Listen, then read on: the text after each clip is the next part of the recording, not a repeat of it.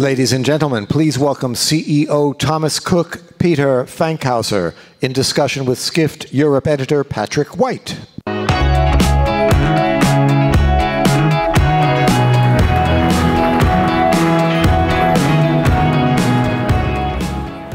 Hello, Peter. Thank you thanks for coming. And this is your second time, I think, in a row you've been at Skift. Yes. You were in Berlin last year. Last time it's Berlin. And it's the last session of the day, so if you've got any questions, any burning questions, please put them on the Slido, and I'll come to them at the end. Okay, so Peter, you've been at Thomas Cook for 20 years, I think. You started in 2000? Almost 20 years. Yeah, 2001. And you've been CEO for 4.5 years. Yes. But I'm guessing that 2018 was perhaps the most challenging year in your time as Thomas Cook, perhaps as CEO, definitely. And you had Brexit, you had the hot European weather, you had profit warnings, you had a pre-tax loss of £53 million. This is a hard question, so I'm just going to start it off there. I was almost expecting that. So where did it all go wrong? Look, we admit that 2018 was a difficult year for us. It was not only for us a difficult year, it was for others as well a difficult year, but that is not an excuse. And we took our learnings out of it, and we are much more cautious on the capacity side this year. We are de-risking the business, but what is important is as well that we stay focused on what we can control and what we can do best, and that is really focused on the customer.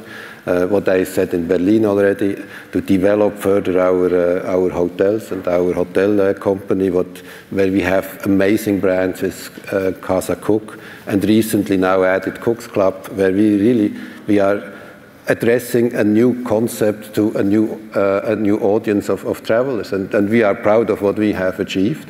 But we are not neglecting that we are in a very competitive and in a very difficult environment. Mm. And you're in a closed period at the moment, so we can't talk about current trading. But yes, earlier this year, you did announce a strategic review into your airline. Do you think a tour operator needs an airline to be successful? And have you come to a resolution on what you're going to do with your airline, airlines plural, actually? We consistently said that we are proud of our airline, and our airline is really a jewel. We have a very well-run airline with Christoph Debus at the top. We integrated all our airlines into one airline system, and but we said as well, to really be successful as a holiday company, we don't need to own the airline, and we don't need to have them on our balance sheet.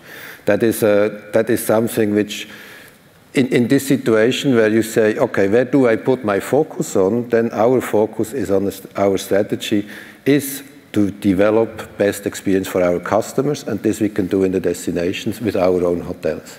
And we have also to admit that we have to delever our balance sheet. We have to pay back the debts, and that is a heritage I took over from long ago.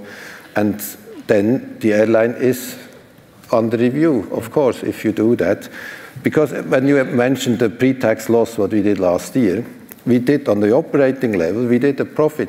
But if you have to pay 125 million of interest every year, then you sell first 3 million of holiday packages, or 3 million of customers you sell holidays before you can even think about investing in new projects. Yeah, I'm guessing those finance costs have made it difficult for you to invest in hotels, which I know other tour operators have done a lot more of than you. So I guess that's something you're going to be, you've got a hotel fund at the moment. You've really done a lot of work with the hotel brands. I think you've brought some interesting ones on the market. I guess that's a priority going forward if you can sort out the balance sheet and get some more money in there. Yeah, even if with this constraint, we were really full steam going ahead with our development in Cook's Clubs, in Sunwings, in Casa Cook, in Sunconnect, in all our brands. And what we have set up, we opened this summer over 20 hotels, Cook's Clubs, Casa Cooks, as well Sun Primes. So we have a massive task in front of us, and so far, so good. We opened on time, and we have fantastic hotels where we can show and say that is what we do, even with limited resources. And the way out of the limited resources, when we set up our hotel fund, where we put seed assets in. We have now raised 93 million of new capital where we can invest in hotels in the fund, and all the hotels which are in the fund are then managed by us. So going back to the airline question, are we going to see a resolution soon, or is this something that's going to take, still going to take some time, do you think?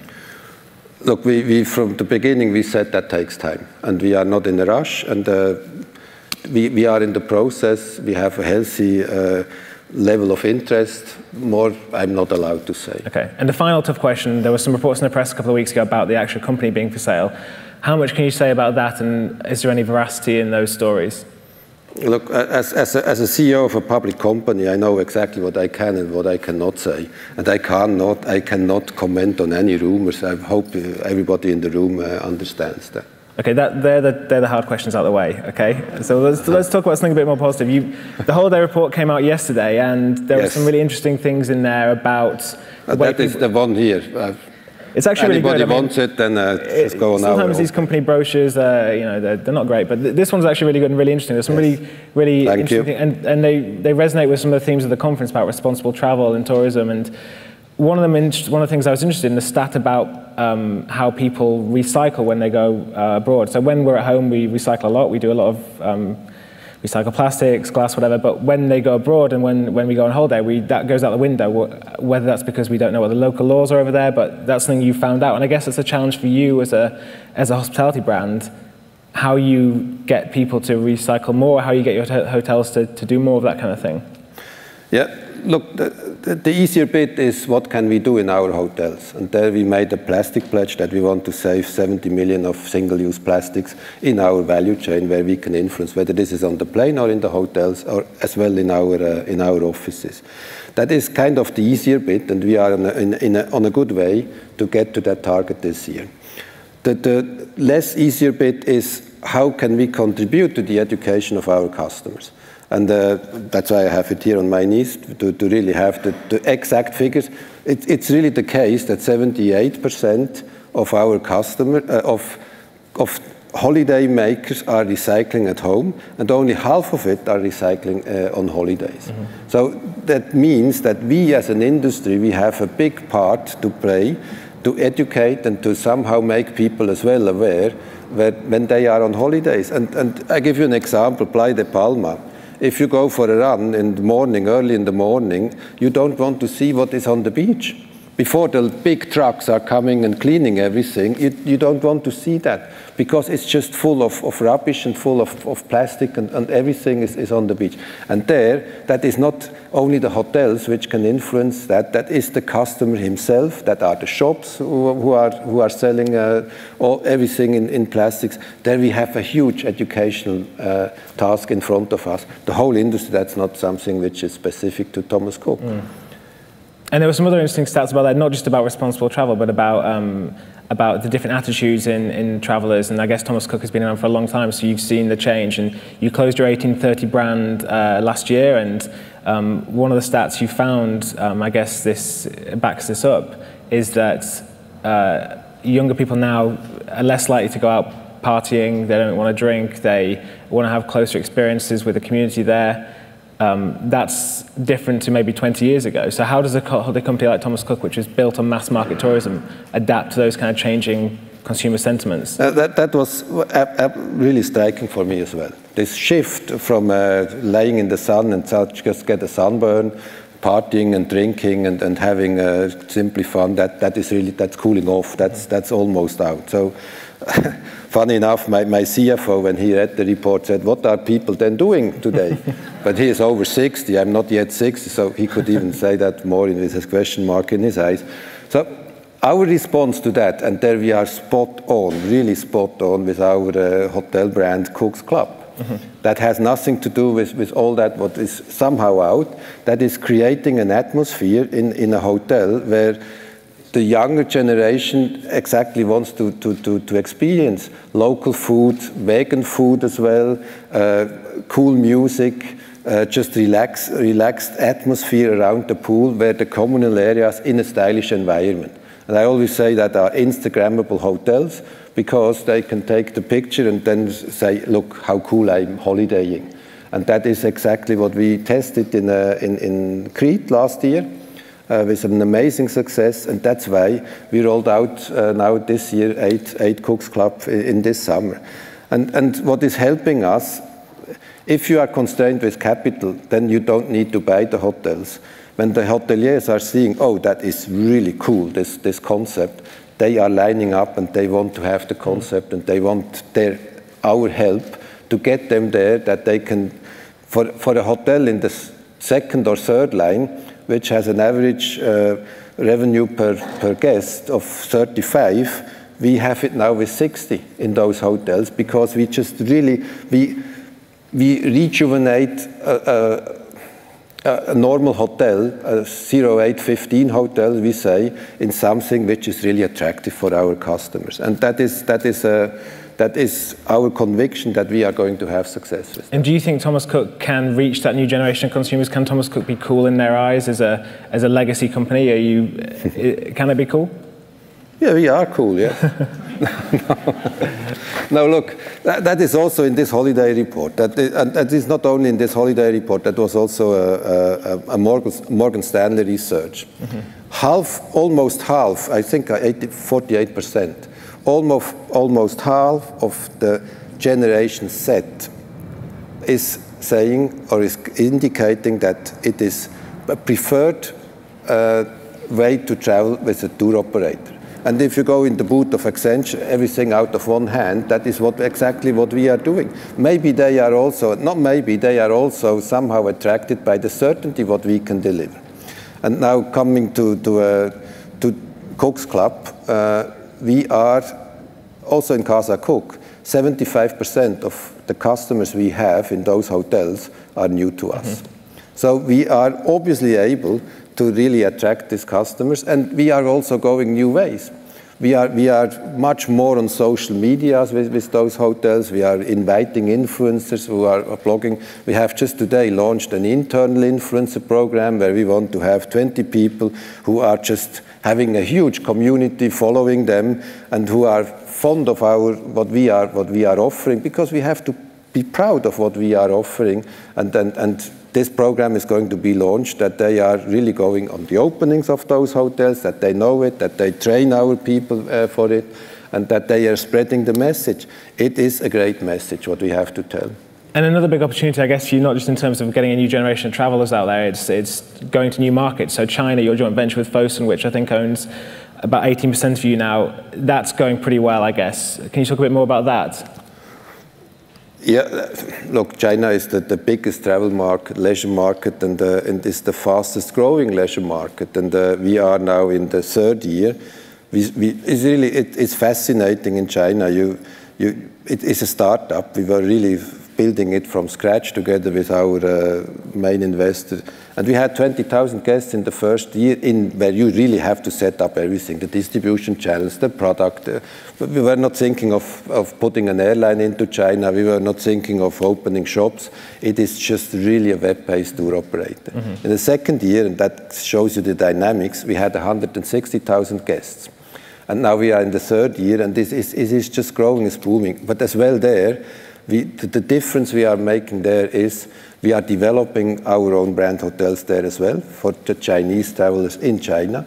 And the second, we are totally focused on our customers. So we are all the service features what we developed here in Europe, we are going with that as well into China. We have the 24-hour hotel satisfaction promise there, that our colleagues who are running the joint venture, they are totally customer focused, and that makes a difference as well in China. And is it a long-term project? I guess you can't necessarily expect it to be really profitable straight away, but is it a long-term vision for you? Yeah, it definitely is a long-term vision, but it is a very powerful vision because the market is big. If you can make a difference, then you have a success. If you have the right partner, and we always said in our strategy, what we cannot do on our own the best way, we are partnering. We have an excellent partner in China who is supporting us. And our ambition is that with China, we want to have the size of one of our big markets over the medium term. And you've kind of also, in terms of that, you've done partnerships with other companies as well to kind of broaden the business. You've got a partnership with Expedia as a for your city breaks and hotel only. Is that something we'll see more of now, and how is that going? And can we expect to see Thomas Cook holidays or hotels on Expedia anytime soon if they're not already there? Yeah, that is part of the deal, that we are putting our hotels in a very controlled way, because we want to have as well, with some of those hotels, we want to have exclusivity, that you just get it with Thomas Cook. But that is part of the partnership, that we are selling as well our inventory on their platform, and that is a powerful platform without a doubt. The experience we have is Expedia on the city, and that is not our core business. That was explicitly not our core business. But on the city and domestic space, we have really good success with this platform. And you've talked a bit about it already, about over-tourism and impacts in certain areas. That's another aspect of responsible travel. The power of travel companies to really change destinations. Thomas Cook in the past maybe has brought lots of tourists to certain places, and nowadays you're thinking of doing different things and reevaluating it. Can you talk a bit about that and how you see your role as a responsible tour operator? Oh, there are many facets in that. Responsible tour operating means as well taking social responsibility for the destinations, and that means as well that, for example, if we had a travel ban out of the UK, we still were flying into Tunisia out of France and out of Belgium and even out of Germany, because those governments didn't have a travel ban. And we were supporting and trying to maintain as well the quality of the hotels, and made training programs with the Tunisian government together. And when it came back, when we could fly again, it was somehow not immediately back to good old times, but we have a rapid increase in the demand to Tunisia, because we helped the Tunisian hoteliers to just maintain the quality and to play a big part in their economy. That's one thing. And then the other thing, that you not just let drop a destination like hot potatoes. And the other thing is that we can develop with our power and with our distribution power, we can develop new areas where you don't have this discussion about over-tourism. And the third one is to really rejuvenate, maybe better put it, destinations which are somehow a bit with a bad image. You can do it like Melia is doing it, and not just to talk about Thomas Cook. Melia put a Me hotel in the middle of Magaluf. It is changing the face of Magaluf, and we are doing exactly the same thing now with a hotel in Playa de Palma, the German zone of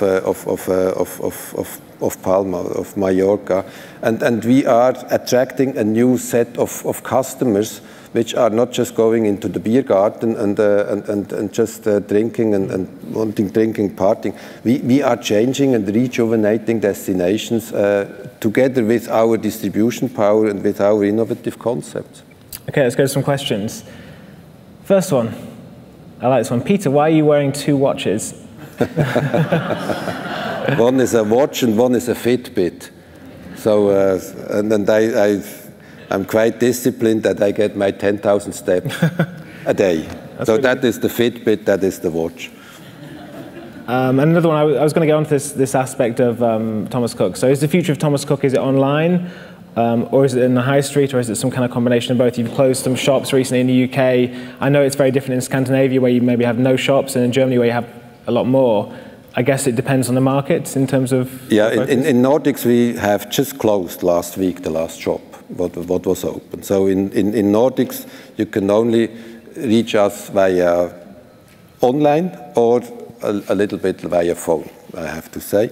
In UK, we have still the strongest footprint of all our markets offline. And when I started in UK in 2012 as the MD of the UK business, we had 1,222 shops. Wow. Now we have 585.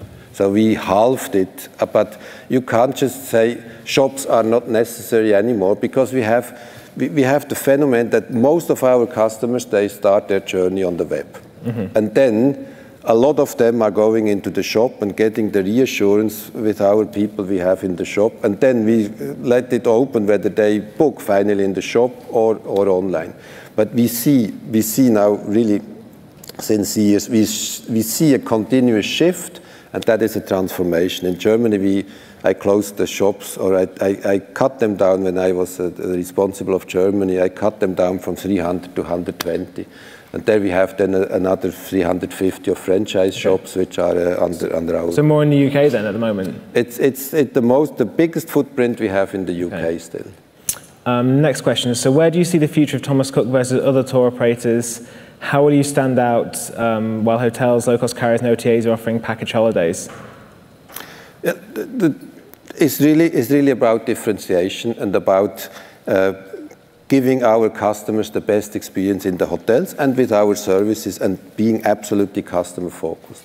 If I give you the example of 24-hour hotel satisfaction promise, a customer who is coming to us in our differentiated portfolio has, in the first 24 hours, can say, this is something what you promised to me and this is not what I have here and what I expected. Then we have 24 hours time to put it in order. Otherwise, we give him 25% of the package price back without a discussion, or he can fly back home. He doesn't want to fly back home. He wants to enjoy the holidays. And that are pieces where we say this is a real differentiator next to what we have as an offer in our hotel portfolio. You introduced Pick Your Own Room as well, and also Reserve a Sun Lounger as kind of differentiation. Do they still exist, and would you like to build on that? They are existing, and they are not only existing, they are really successful. Right. So 50% of our whole inventory, what we have as available for reservation on sunbeds, are picked up by our customers. So you don't have to put your towel at 7 o'clock in the morning on the Sound Lounger. You have reserved a sunbed, and this is for the whole stay for £20. So that is a deal compared to other regions when you pay per day per bed £20. And Choose Your Room was an innovation what we launched, that a family can choose, I want not a balcony, I want to have a garden room where I'm close to the pool, to the kids' pool, or I want, as a couple, I want to be more in the area where the life is. So it is really something where we explored the customer needs and where we were bang on what the customer expects from a tour operator. A very good question here from somebody which resonates with today's theme. How important are print brochures to Thomas Cook, and would you ever remove them on environmental grounds? Oh, we reduced the number of copies massively. And we use it, of course, in our shops, but we are not just giving out brochures and say, go home and choose, because we know if we can recommend the customer to go on the web, we are much better on the web in content, because you don't have just one A4 page where you can put the content for a hotel, and in the most extremes that you have 2 A4 pages. That is good old time when I started in the industry. What do I put on one page? A little, maybe 2 pictures, and then in the web you are almost unlimited what content you are putting in. And we are trying to use more and more web. Out of ecological reason, yes, that is a side effect, but as well because it's a customer need, and we can help the customer best to inform himself in the web. Okay, I think I'm getting the flashing light, so that's all we've got time for. Peter, I hope you can come back next year with after a happier year maybe, and for the third time in a row. Thank you very much, Peter. Thank you.